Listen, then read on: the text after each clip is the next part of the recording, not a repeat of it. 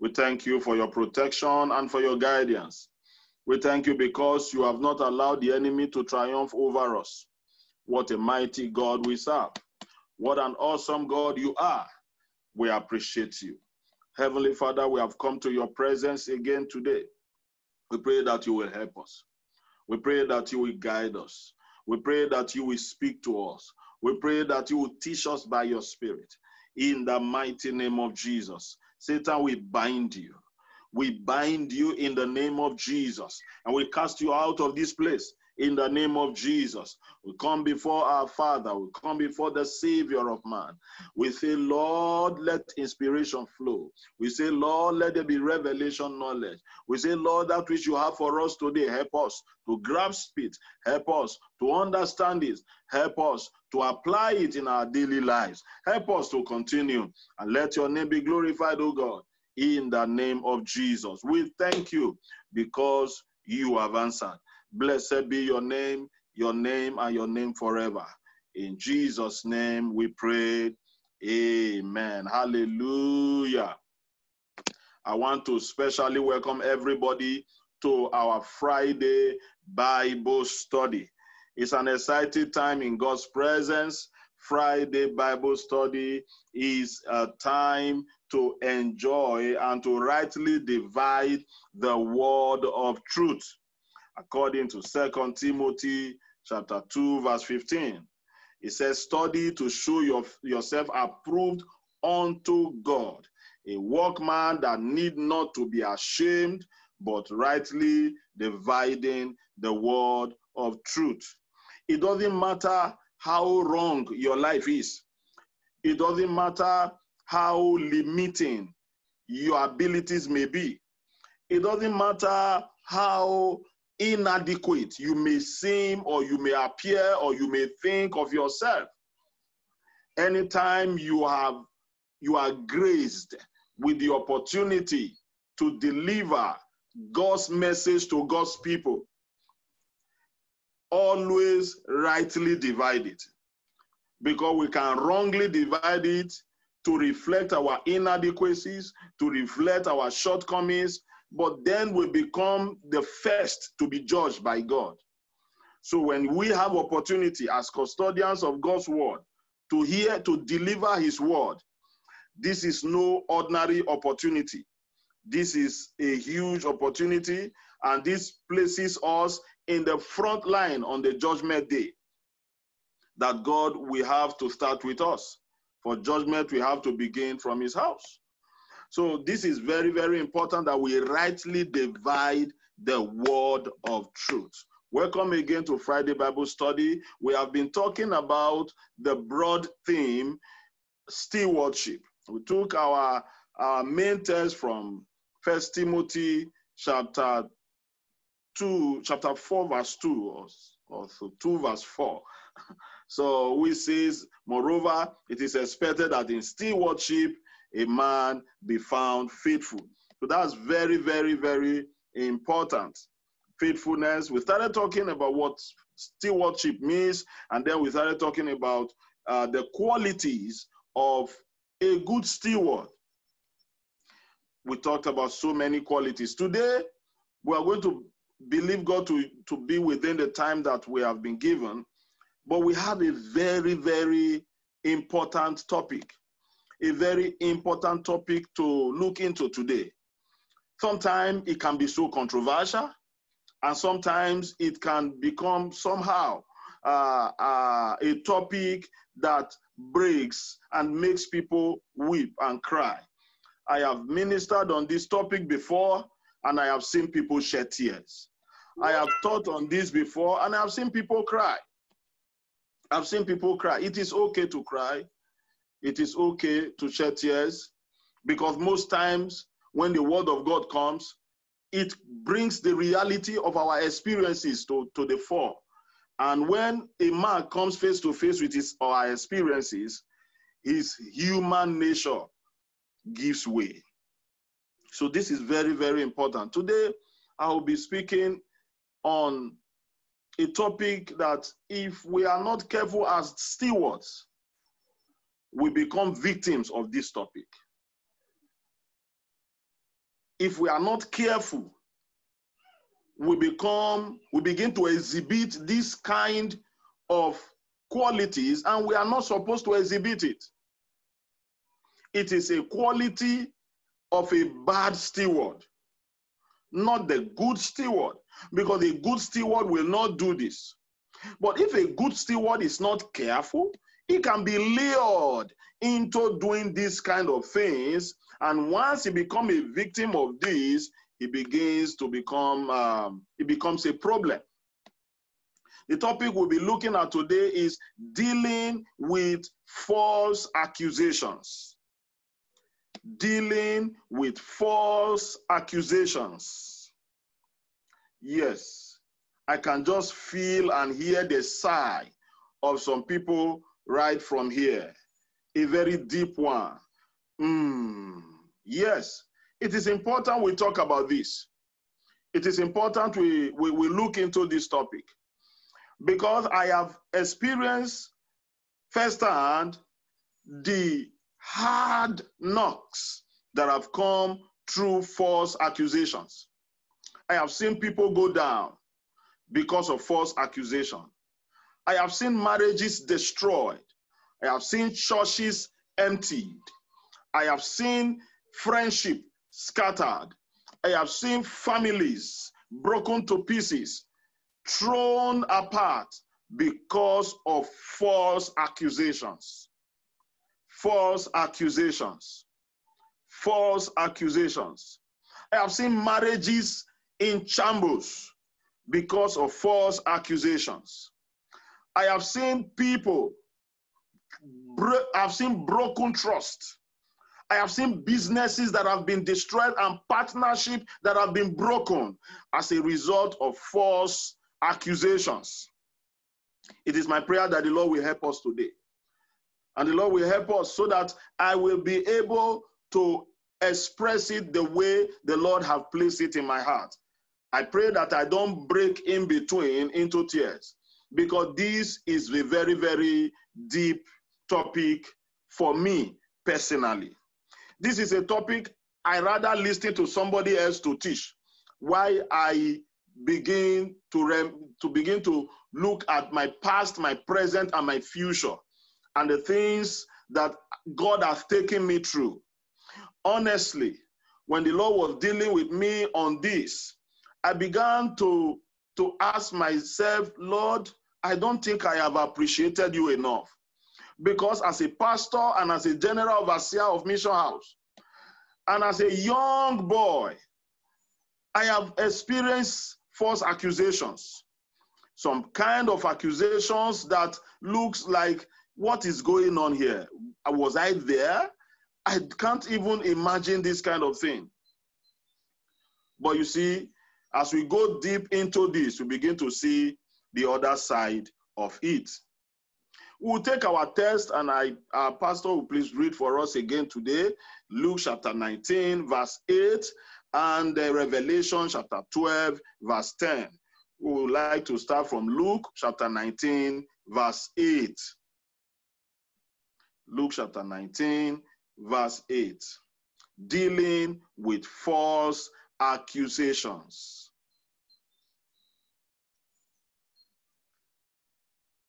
Dealing with false accusations. John chapter 13. John chapter 19, verse 8. John 19, verse 8, it says, when Pilate therefore heard that saying, he was the more afraid, and went again into the judgment hall and said unto Jesus, whence art thou? Where did you come from? Jesus gave him no answer.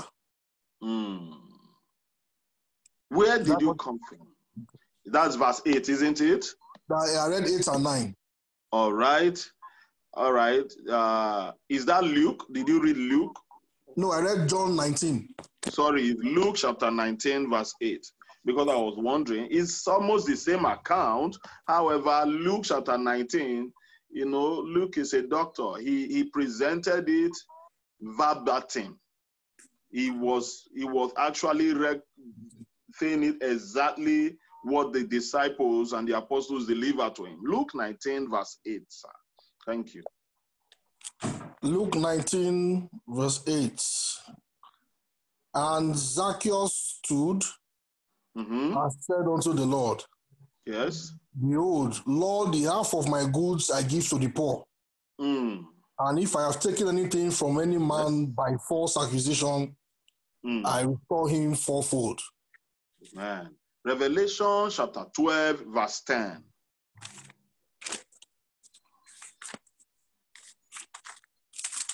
Revelation chapter 12, verse 10. This is popular. Revelation chapter 12, verse 10. Yes, sir. And I heard a loud voice saying in heaven, Now is come salvation and strength, and the kingdom of our God, and the power of his Christ. For the accuser of our brethren is cast down. He accuse them before our God day and night. Day and night. May the Lord bless his word into our hearts in Jesus' name. Now, what is false accusation?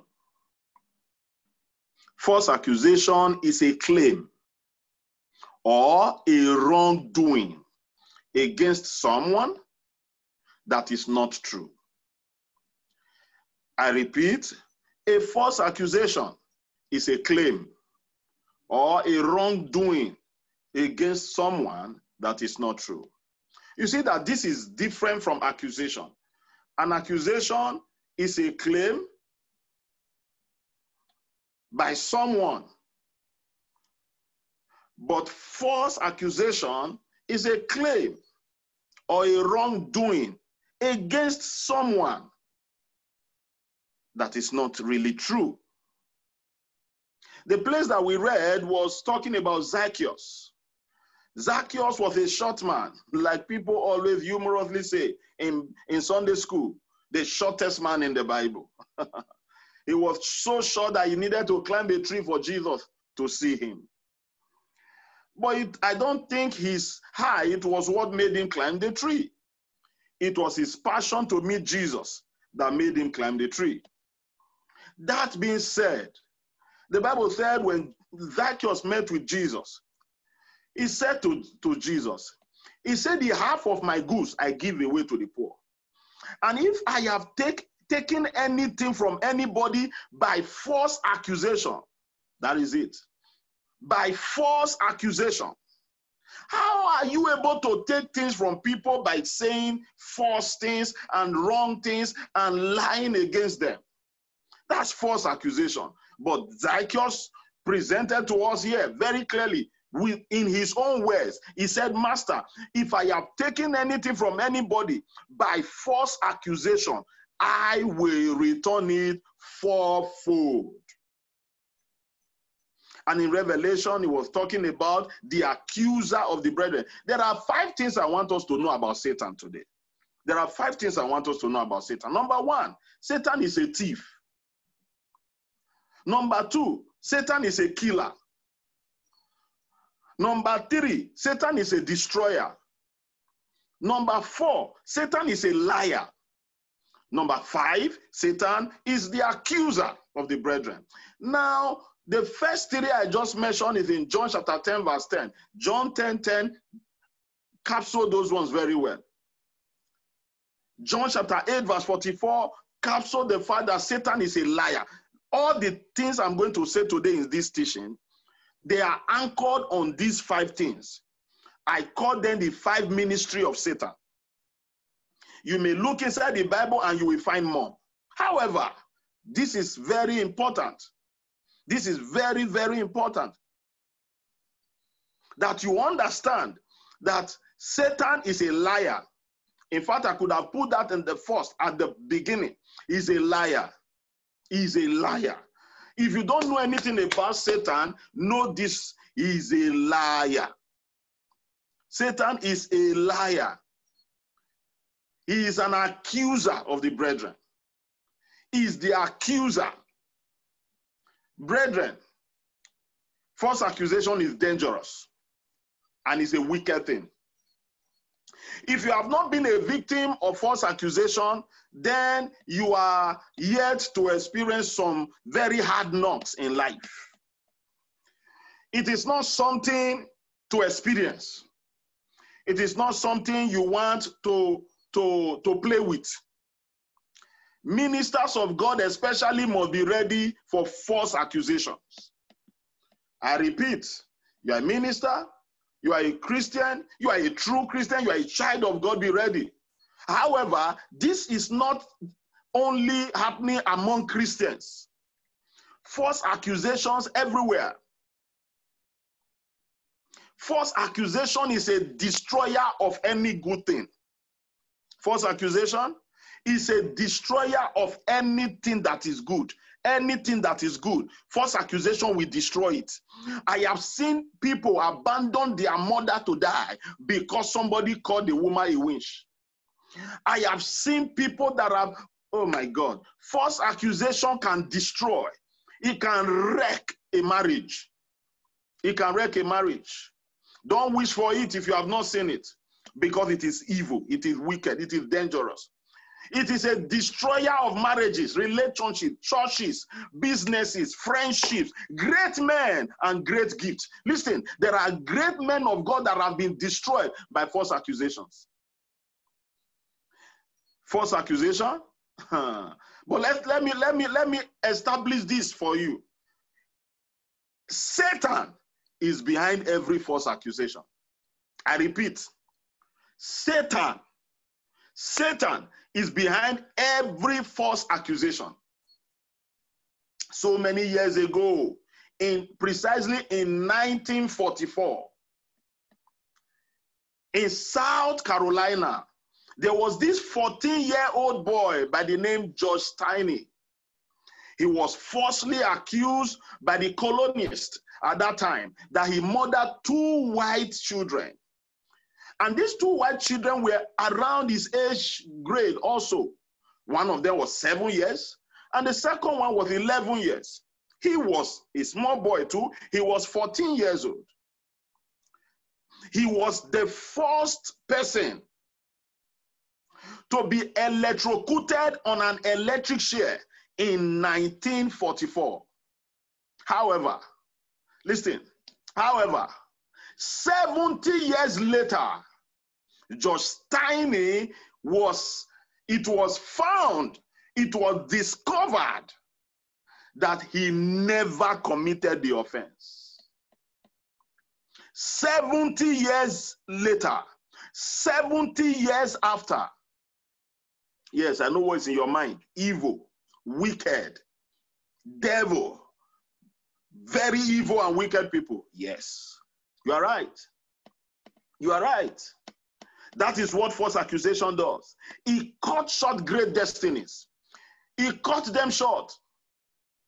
It cut them short. False accusation is painful, brother. Let me tell you the truth. Let me tell you, brothers and sisters, false accusation is dangerous and it's painful. It's hard. It can discourage you. Do you know how many people have stopped going to church? Some people don't even believe God again because of false accusation. It can kill. Do you know how many people have killed themselves, taken their own life, committed suicide because of a false accusation? False accusation. Listen, brother. Listen, sister. Daddy and mommy. False accusation is a terrible thing. It's a terrible thing. It's a terrible thing. So many years ago, I was a small boy. I think I was 11 years old or 10 years old at the time. And then, like we always play ball in my area in Nigeria, Benin City. So I went out playing with friends, and we went to the house of some of my friends. While we were there, we were playing ball. We played soccer, and we went to the house, we were playing. As children always play. The following day, early hours of the morning, I don't know what happened. One of my brothers came to call me. He said, Grandpa is calling you. Grandma is calling you. The mommy is also calling you. And then I went outside right in front of our family house. Here was this man, this middle-aged man with his daughter and the bed sheet from his house. He said to my grandfather and my grandma and to my mom, my dad was in Lagos State, the same Nigeria. And they said to my parents, they said, your son came to my house, slept with my daughter. This girl was also a very small girl, maybe 7 years or 8 years old. On my bed is a taboo in our family. It is never done in the place where we came from. So this is what your son did. I hope all of you understand the kind of consequences of this thing. I didn't know where the slap came from. I can't explain where, I don't know.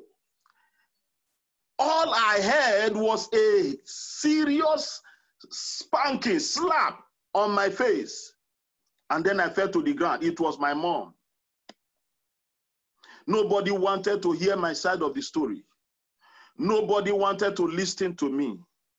I began to cry. I said I did not do it. I am not the one. I didn't even enter these people's room.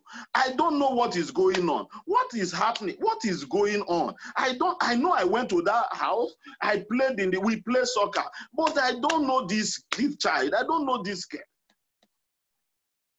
I didn't do it, but nobody would listen to me. My grandfather looked at the man and said, my son said he didn't do it. My grandson said he didn't do it. He said, well, go. We will send messengers from our delegates from our family to your house, to your family.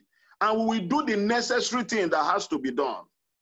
But remember, my grandson said he didn't do it. The man kept yelling at the top of his voice that every other child that they played with said he did it. I kept on crying. I kept on crying. But my grandfather didn't lay a finger on me. But my grandma and my mom, oh, I thought the ground would open. I thought I would not even survive the beating because it was coming from different corners. I was beaten black and blue for what I knew nothing about. To cut the long story short, 7 days later, the man died. I'm not saying this testimony because the man died. I am telling you the danger of false accusation. That child became an orphan. She was already motherless in the first place. Her mama died. And the father, the only one that she had, died also. Ladies and gentlemen, brothers and sisters, false accusation is evil. False accusation is dangerous. False accusation can cause damage that can be irreparable. Irreparable damage, 70 years. After 70 years, that boy was found innocent, but he was gone. Let me quickly give you an example. Examples of some people in the Bible that false accusation killed. Because when the Lord was talking to me on this, some stewards in the church can gang up together against one and lie. And some stewards in a house, also in a household, can gang up together and lie against one. All because they need favor, because they need support. Listen, false accusation is evil. You will hear somebody doing well, a minister doing well, or before you know it, one accusation from nowhere will come out, boy, and this great gift, this great singing talent, before you know it, is dead, is quenched. The fire is gone. The ability is gone. Nobody is hearing the name again. All because of a rumor, because of an accusation that was not true. Even people from within the same church will crucify him. Of course. The Bible said when Jesus preached one message, he said people abandoned him, and he looked at some of his disciples that remained. He said, you two, will you not go? And they said, to whom shall we go? We are your stewards. We cannot be like them. You will see somebody's business that is booming. All of a sudden, a false accusation will come up. Some people just believe that for their business, their new business to rise, they need to pull down another one. Listen, the false accusers don't go unpunished. Never become a contributor to any matter you don't know the origin. I beg you in the name of God. Why will you carry another person's judgment upon your head? Number one, 1 Kings chapter 21, from verse 1 to 25. It's a very long reading, but I'm talking about Naboth. Naboth. 1 Kings chapter 21, from verse 1 through to 25. When you get home, sit down. Take your Bible. Read this place very well. It was false accusation that Jezebel used to take down Naboth. It was false accusation.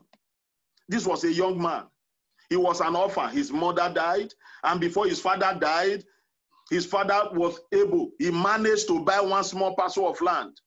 And that parcel of land, the father, it was not intentional. The parcel of land happened to be close to the palace of Ahab, the king of Israel. And then he said, Ahab went to Naboth. The father warned Naboth before he died, don't sell this land to anybody. Don't give it away. This is the only thing that carried the name of our family. Look, the father told Naboth, you and this land, it is only two of you that I have. Naboth, this land, please, no matter how hungry you are, don't sell the land. This is your inheritance. Most of us, we know what inheritance means. We know. And one day, Ahab the king came and said, Naboth, give me this land. I will give you another parcel of land in another place. Naboth said, I'm sorry, oh king, live forever. Please, I cannot. My father warned me. This is the only thing we have. Please, sir. I don't have the throne. I don't have all the women. I don't have all the money. I am not so rich. Please, it's only this one we have. Please, sir. He said, I will give you money also for it. He said, sir, please, nothing. I will not give it up. Please, I'm sorry. Ahab went home. He could not eat. He will not eat. He will not drink. He will not sleep because of somebody else's property. And then on this case, the wife came and said, of course, you know the name of the wife. Oh, you don't know? I should tell you the name of the wife. The name of the wife is Jezebel. You know Jezebel? Yes. Yes, Jezebel. Jezebel said, what is wrong with you, my husband? He said, I meet Naboth. I asked Naboth to give me the land. He said, no. I asked Naboth to sell it. He said, no. The wife said, my husband, wash your face, bath, come and eat food. I will give you the land tomorrow. I will give you the land tomorrow. You don't have gun. I will give you the land tomorrow. I know you are in control of the military. You are not going to send the military to kill an Israelite for his own property in broad daylight. So Jezebel concocted what Jezebel is smart at doing, is good at doing. People were paid to frame up Naboth. Brother, hello, brother, does this sound more like you? Yes, that day, that time, that thing, that situation, that issue. Yes. Yes. Nobody believed you. Nobody believed you. Do you know the generation we live in? This generation believes the accusers more than the accused. This generation, people judge you before they hear you. It is the generation, you know the generation I'm talking about? The generation I'm talking about. Oh, a generation where sinners accuse sinners of committing sin. This is the generation I'm talking about. Nobody cares to hear your own side of the story. They just label you a bad person. I pray for somebody who is hearing me today. May your truth not be late. May your truth not come out after you have died. Naboth was cut short. Jezebel paid people to lie, to frame up. There are many people that are being framed up every day. What about politics? Oh, many people say that's dirty game. What do you think make politics dirty? Because there are dirty people that play in the field of politics. They won't allow the good ones to thrive. Once you become an enigma, once you become, and they see you as a potential threat to them, even though you don't even have them in mind, you are just doing your own, they go to your past. They dig out all, in fact, the negative stuff about you, they bring it out and they sell it to these wonderful media houses. Oh yes, whether it's electronic media, the print media, they are there. They are there. They begin to blow it. They blow it. The Lord will help us. The Lord will help us. Do you know what false accusation is? There are people, they will take one little truth, they will mix it up with lies, and they will nail you to the wall. While they are nailing you to the wall, they have followers already. In fact, your wife can be one of their followers. Your husband can be one of their followers. Your children can believe. Look, false accusation, may you not be swallowed by it. Look, there are people that when they say things about you, your hand and your leg is tied. You cannot escape. May God help you. May God help you. May God help your marriage. May God help your husband. This message, I want those, especially those who are in charge of people, those who are leading people, those who are married, those single sisters, those single brothers, I pray, open your ears and listen. Those ministers of gospel, those pastors and ministers, listen, I beg you. For this short life I have been in, I've been privileged by God to live and be alive. I have seen some things in this field of ministry. I have seen. May the Lord help us. I say, may the Lord help us. I say, may the Lord help us. May God show up for you. False accusation. The second example I want to bring out for us is Joseph. Do you know Joseph? You remember Joseph the dreamer? Listen, brother. Every evidence was in the favor of Potiphar's wife. Sir, sister, listen. Stop jumping into conclusion. Every evidence was in the favor of Potiphar's wife. Every evidence. If I was the lawyer in the court or I was the judge, I will nail Joseph beyond the nail myself. We must learn to separate facts from truth. I repeat, we must learn to separate facts from truth. There may be a fact, it may not be the truth. Nothing Joseph said could vindicate him. Nothing, no. Read your Bible, nothing.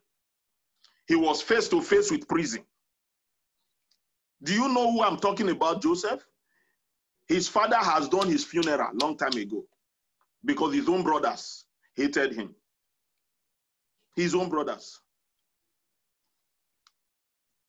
He was face to face with prison. His mother had died. His mother has died. He doesn't have mother again. He was far away from father who loved him.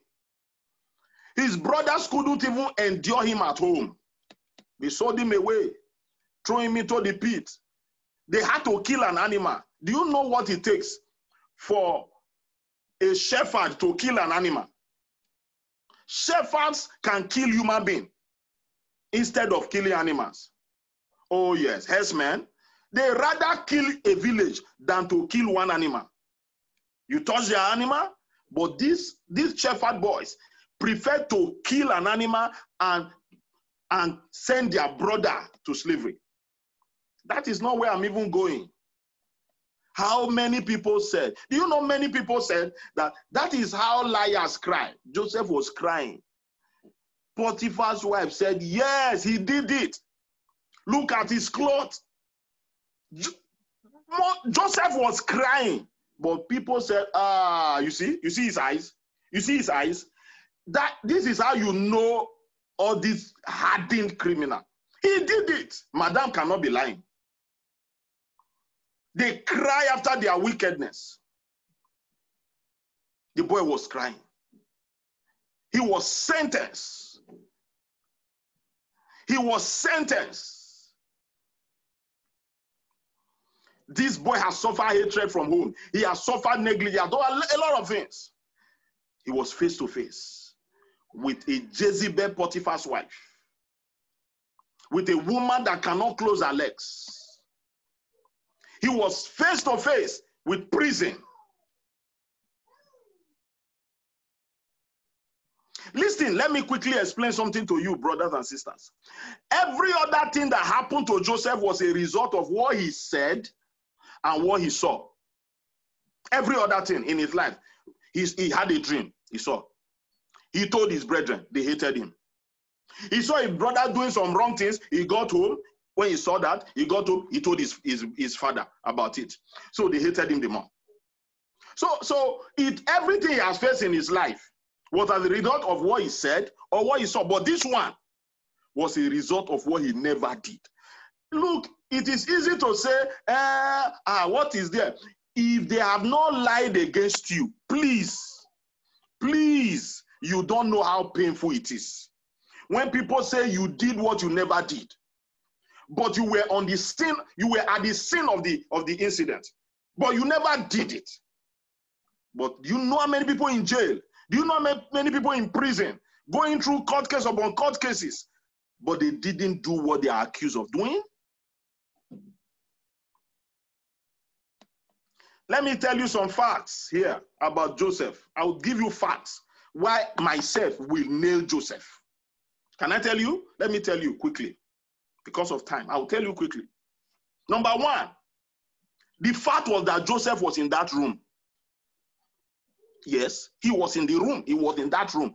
The question is, Joseph, did you ever enter that room on that day at this time and this time? The answer will be yes. He was in the room. Number two, Joseph and the woman must have touched themselves during the struggle of resistance. Joseph was struggling to escape. His hand may have touched the woman's breast. The woman's hand may have touched Joseph. They were struggling. Joseph was trying to remove himself from the situation.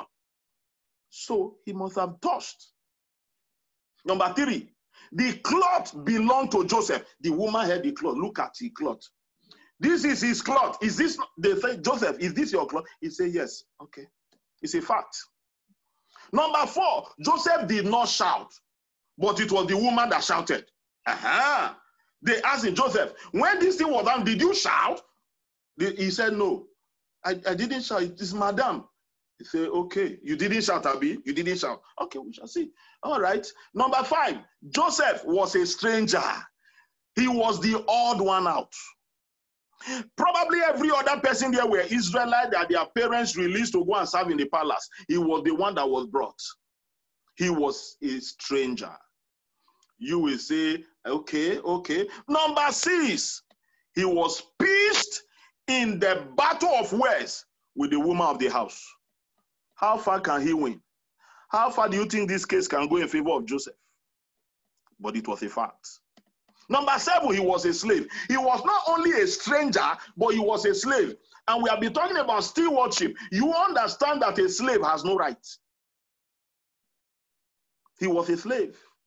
Finally, number eight facts. He had no witnesses because he was the only one there at the time. He had no witnesses. He had already run away. Immediately, Madame shouted. Other people came. They saw Madame with the cloth. They saw the wife with the cloth. So that was what they saw. They didn't even see Joseph, but they said it was Joseph's cloth. Some people were there in the house. They have to be on the side of the madam of the house. They said, we saw Joseph. We saw him run out like this. He ran out.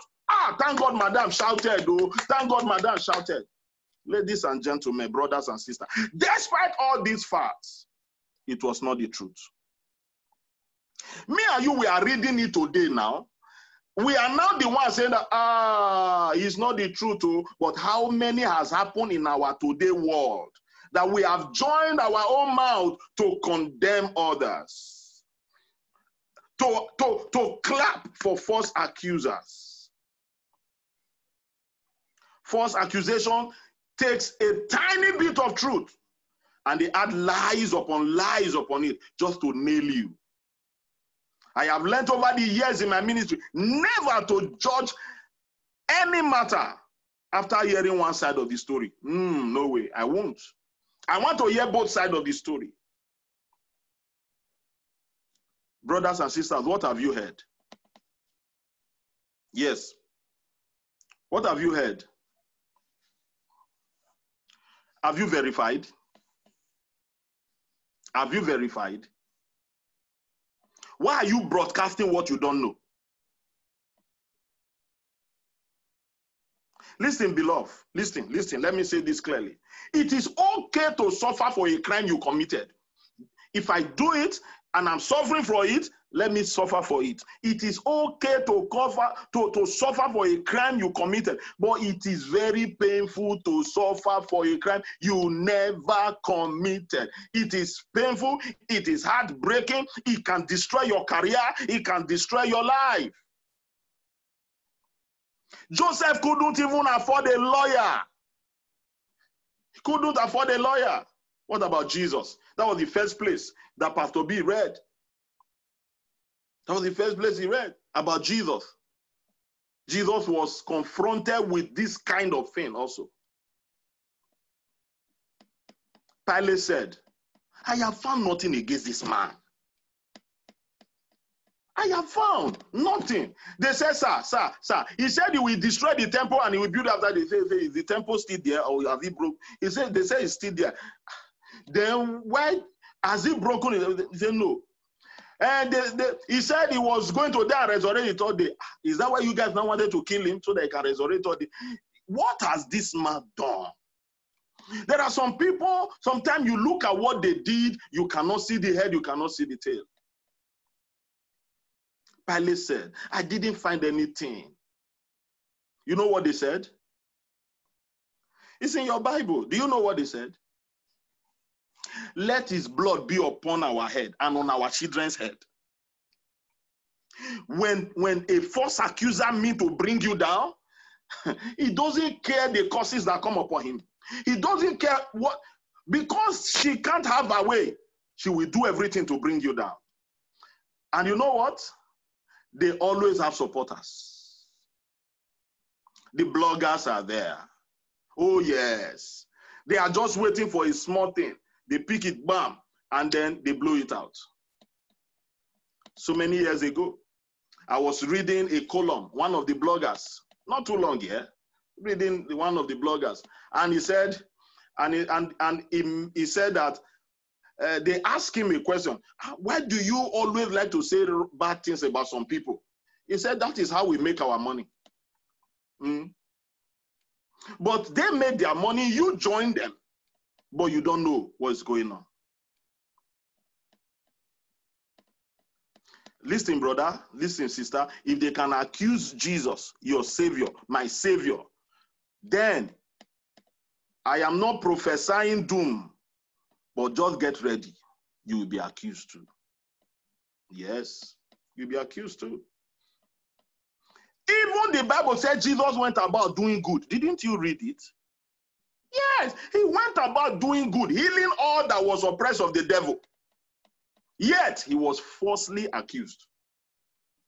Look, sir, look, man, no matter how good you are, there are some people who, for some reasons, will not just like you. It doesn't matter how you try. I'm telling you, it doesn't matter how you try. You want me to tell you about another example, number 4? Mephibosheth. Mephibosheth, when Absalom drove David out of the throne, and David went into the wilderness. Absalom was the son of David, and he drove his father out of the kingdom because of a conspiracy. While David was in the wilderness, Ziba, you know Ziba. Ziba was the servant to Mephibosheth, as ordered by David, because of Jonathan, his friend. Ziba went to the wilderness and met with David. And David asked, he said, Ziba, why did you leave your master, Mephibosheth, cripple, in that kingdom that is dangerous? He said, sir, don't mind him, he has turned against you. Ziba lied against Mephibosheth that he was rejoicing that David's misfortune was as a result of what David did to the house of Saul. But that was a lie. The day that David returned, God brought David back into the land.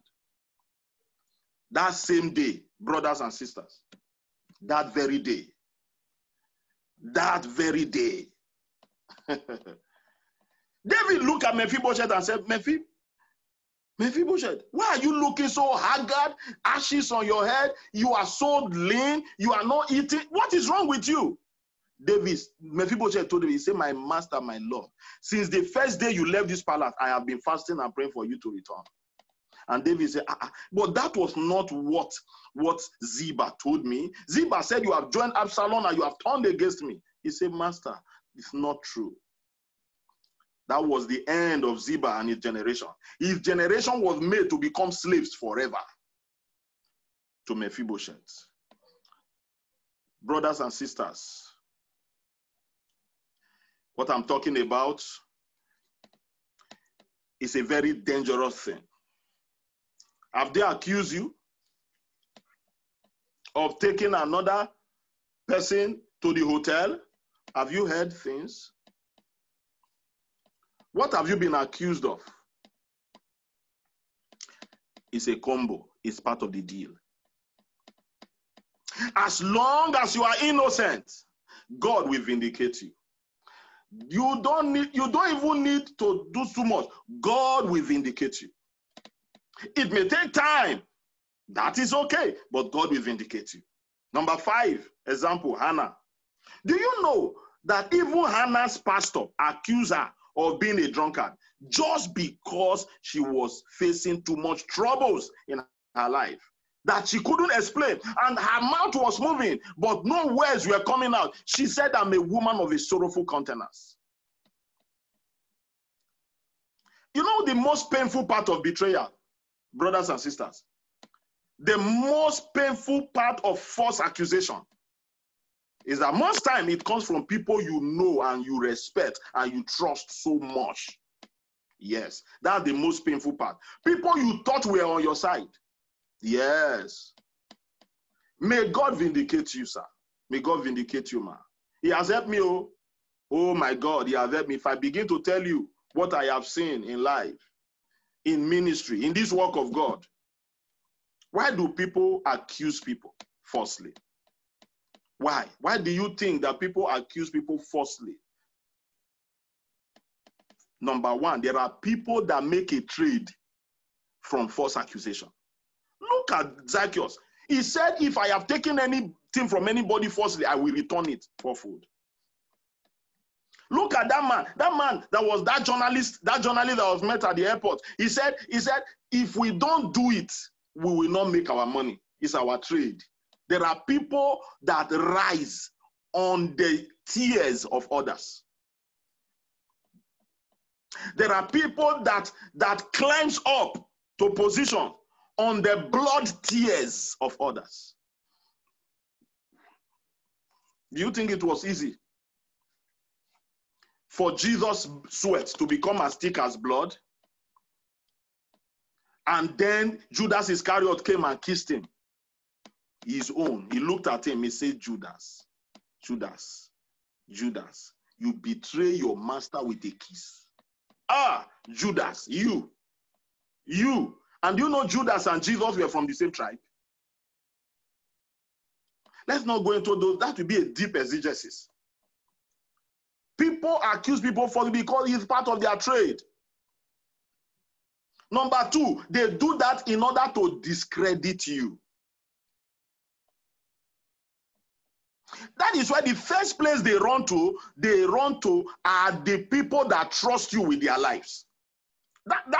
Anybody that is accusing you falsely, the first place they go are those people that trust you with their lives, just to discredit you. Number three, because of envy. Envy. You will say, what do I have? Hey, what do I have that they are envying me about? Yes, you may not know. You may not know. People can go to any length when they are envious of you.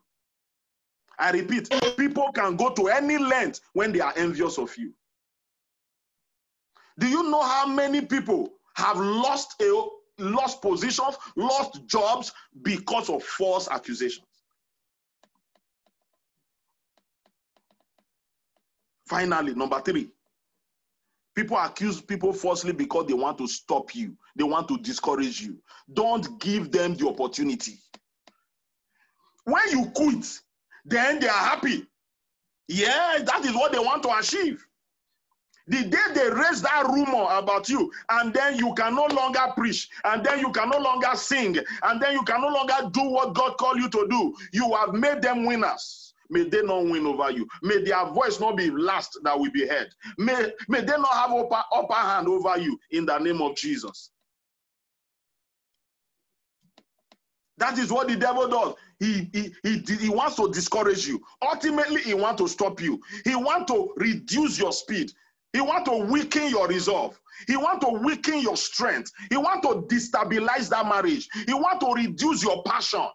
That's why when false accusation begin to come to some people in the church, people that were very vibrant before and doing something, they begin to go weak. They begin to go weak. They begin to go down. This person, he used to bubble and do the things of God, but false accusation. The people that are raising false accusation will not come and do it, but the people that are doing it will be receiving the heat of the false accusation. Now, in the married pastor now, I will not see the way that they greet. You not see the way that they look themselves. Say, is it easy? Is it easy? They will turn that person to the subject of discussion in their house. May God deliver you from the rumors that have been raised to destroy you in the name of Jesus. How do you handle false accusations? This is where I will stop. How do you handle it? How do you deal with it? How do you deal? If you have not seen it, I pray may you not see it too.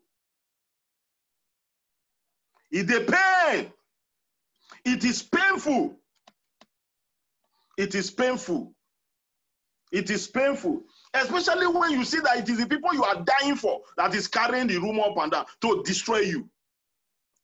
It is painful. Yes, it is painful. Number one, Matthew chapter 27, verse 12. Can you please read this, Pastor? This is very important. This was how Jesus Christ handled false accusation. This was how Jesus handled it. Do you know how many stewards that have been sent packing out of the house because they were framed up by their own fellow stewards? They were framed up with things that they know nothing about. A brother told me so many years ago, he said, Pastor, he said, Apostle, I don't want to greet any woman in this church again. Because greeting, just greeting, raised suspicion. And the house of this woman, the husband said, you are marrying him. You are marrying that. I'm like, you are pointing fingers at that person. Maybe it is what you are doing. Maybe that's what you are doing. I called the man. I said, sir, do you trust your wife? He said, yes. Then why are you accusing her of this? I said, let me tell you something. It is because you are not faithful. That is why you are seeing your unfaithfulness in another person. It is your unfaithfulness you are seeing in another person. He said, yeah, sir, you know, I know that's my weakness. You have it as your weakness. Must you transfer it? May your strength not be weak. I say, may your strength not be weak. May they not overpower you. This mouth can break. This mouth can make. Don't put your ears down for false accusation. It will break you down. Matthew 24, verse 12. Sir, is it 24 or 27 verse 12? 27, sir. Matthew 27 verse 12. But it says, and when he was accused of the chief priests. When he was accused of the chief priests and the people. He answered nothing. He answered not a word. Hello, sir. Hello, ma. Don't try to defend yourself. Yes. I know what you are trying to say. It's hard. Yes. This is difficult. This is hard. Because that is when you want to say, I didn't do it. You want to talk. That is when you want to, that is when you are crying. You want to talk. You want to even curse. My son, Pastor DeRock said, Apostle, sometimes it's like I want to curse them. I say, relax. I came back from Jos, from my master's, when I went to Jos for my master's degree, Jos, the capital of Plateau State in Nigeria. And then I came back, and one of the wonderful elders in the church came to me and said, Papa, I said, yes, sir. He said, so and so rumor came up about so and so pastor. I have handled it, and I have settled the whole stuff. It was not true. It was false. I said, God bless you. I hugged him. Till today, that my younger pastor never heard about it.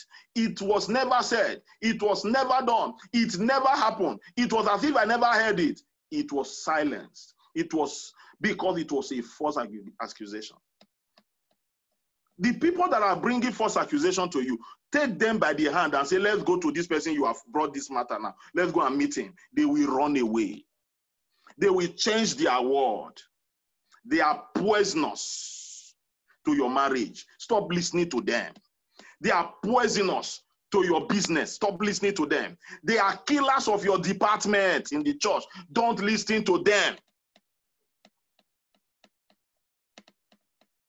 Jesus answered them not a word. Pilate got angry. I'm talking about false accusations. False accusation. False accusation. Pilate got angry. What? Can't you talk?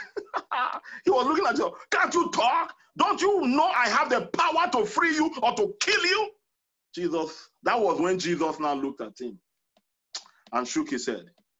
He said, it's not you that I blame. It is the people who hand me over to you that I blame.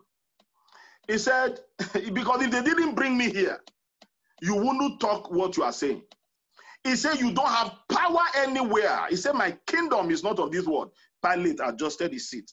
This man I'm talking to, I don't understand it. He said, my kingdom is... Jesus, look at the way Jesus was talking. He shook his head. On the cross, one bastard guy still rose up again and said, did you not say you are God? Can't you come down and deliver all of us? Oh, he should come down and deliver you, and you are making mouth like that? And the other fellow prisoner told him, shut up your mouth. Keep quiet. What's wrong with you? You are face to face with death. You are not even still sober. And he turned to him. He said, Master, remember me when you come to prayer. Jesus said you don't need baptismal class. You don't need baptismal lessons. You don't need new convert class. Today, you will be with me in paradise. Because he didn't falsely accuse. He spoke in favor. He didn't utter a word. You know why you shouldn't talk? Let me tell you why you shouldn't talk. In trying to defend or explain yourself, you will raise more suspicions. Don't explain. You don't owe anybody any explanation. Don't explain yourself to anybody. Two people cannot go naked in the marketplace at the same time.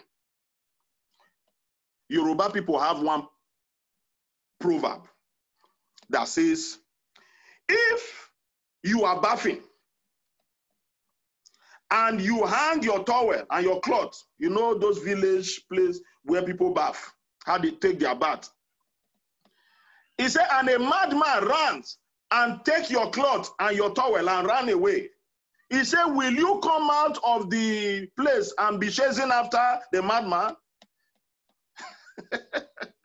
If you do that, they will say it is two people that is now mad. It is not one person. Keep quiet, don't talk. People are not even interested in hearing your own side of the story anyway. How many people will you explain to? Self, how many? How many? Those who were not there said you slept with another person's wife.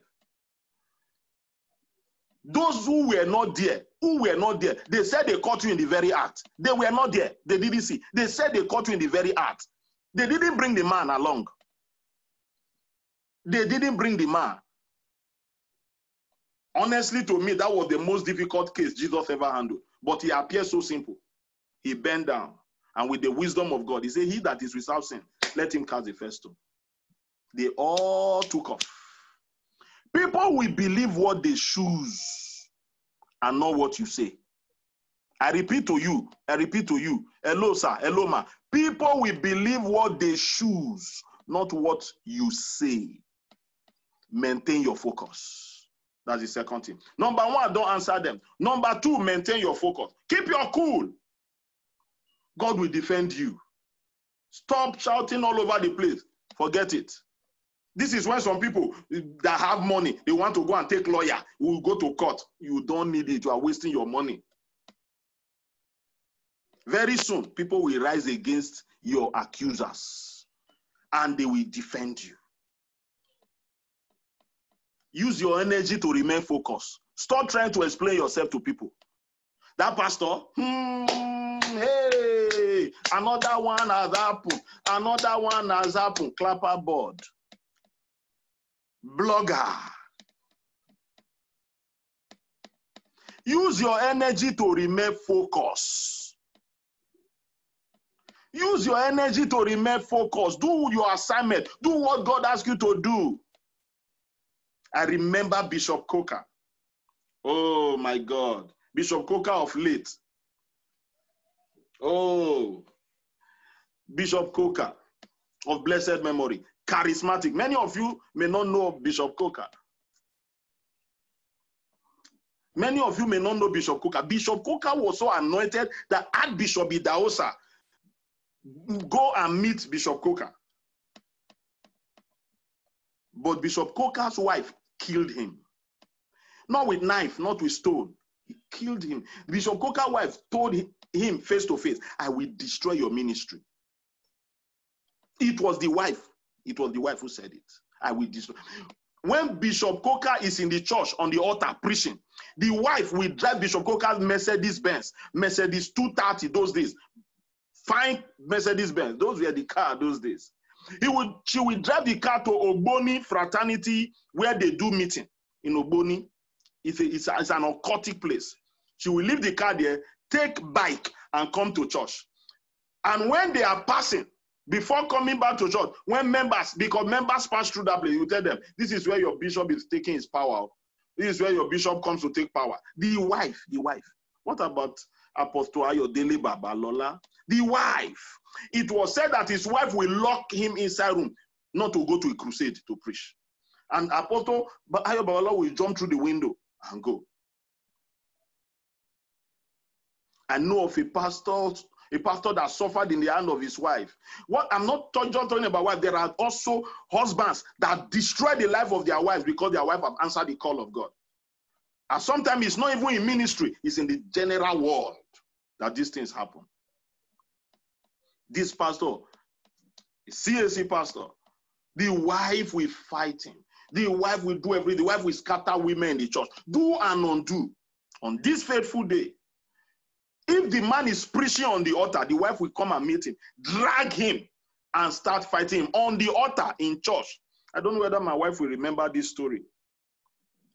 It was one of my pastor friends that shared this with me in CAC. They will pull the man from the altar and they will be fighting. The man will run away. The church members were having pity on their pastor. They say, oh God, Where did pastor get this kind of woman? One faithful Sunday, he was preaching on the altar. He couldn't take it again. The woman was coming with full force, enter inside church, was coming straight to the altar. The pastor kneeled down and shouted, God, stop him, stop her. Oh God, stop her.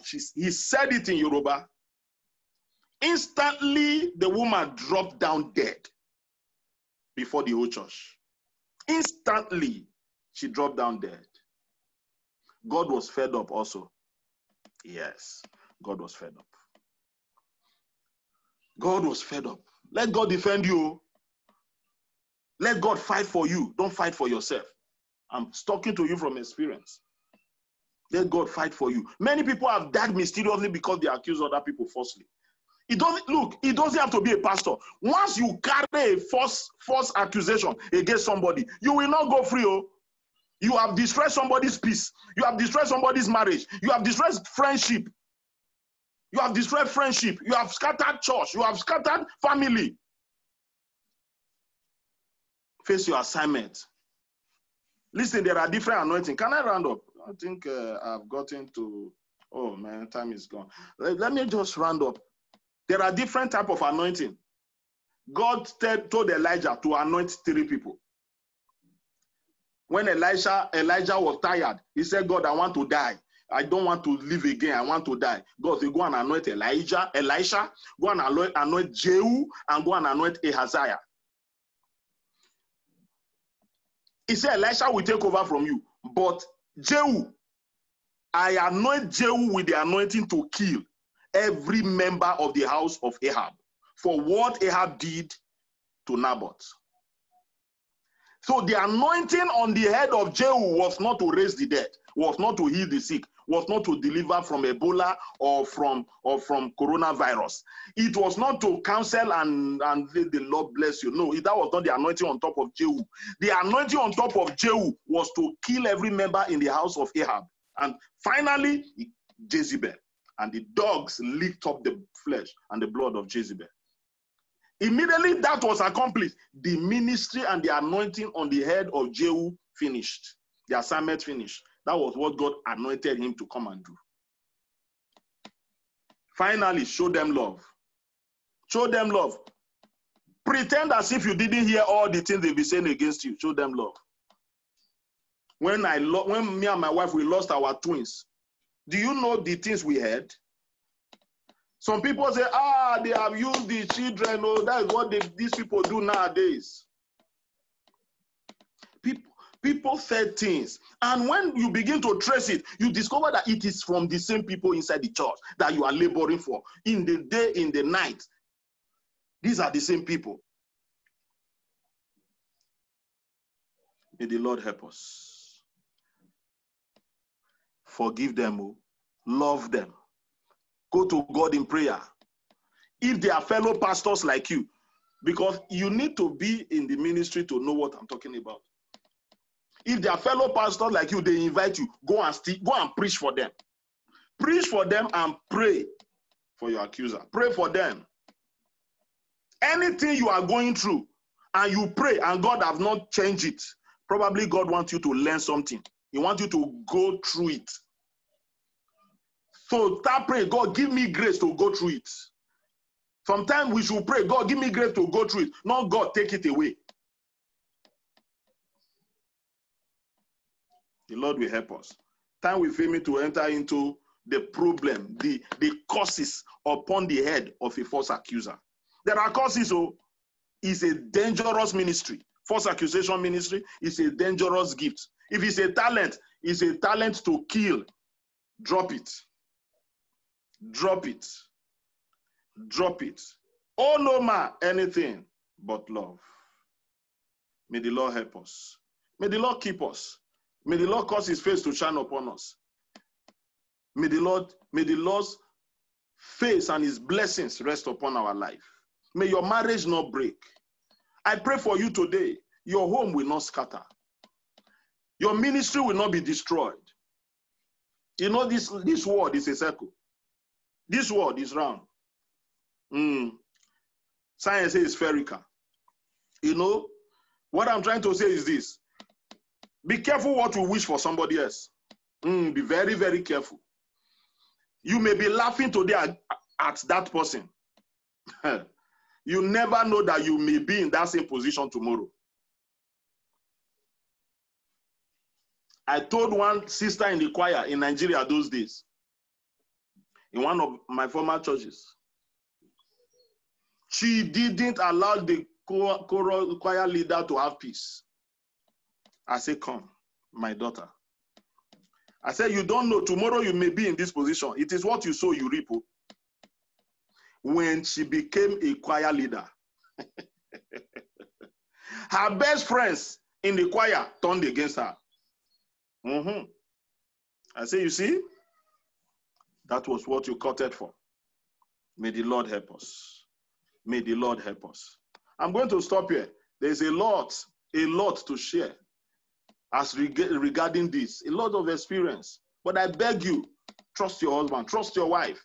Don't give place to the devil. That is what the Bible says. It says, give no place. Give no place. Because there are people that want you. There are people that still have eyes for your wife. They want to destroy your marriage so that they will have their way. Celebrate what God has given you. Stand together. And the Lord will bless you in the name of Jesus. Be a steward that will not bring shame to the master. In Jesus' name.